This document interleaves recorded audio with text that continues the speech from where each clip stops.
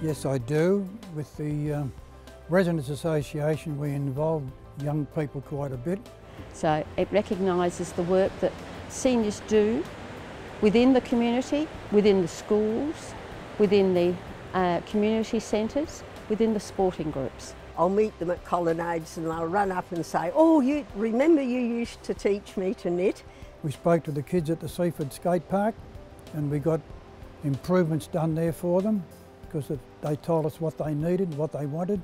And this must happen in all types of things that you volunteer with, that you help other people do activities that maybe they'd never get a chance to do. And doing things that will uplift the older people and keep them active. It fosters interaction because it makes people think seniors aren't on their own.